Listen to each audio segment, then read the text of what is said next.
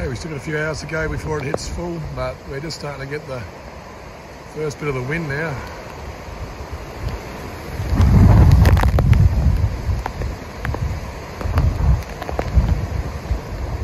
I'll just come out and maybe check to make sure the creek isn't flooding. We've had a lot of rain.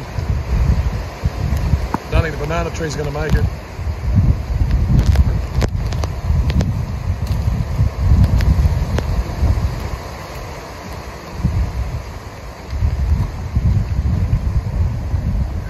Still a long way off. The good thing is we haven't had much rain lately, so I have seen it get all the way up to close to the fence, but we'll see what happens with it.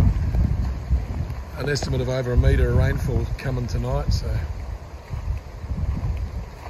again, it's more gusty now than persistent wind. Obviously, a bit of crap coming down.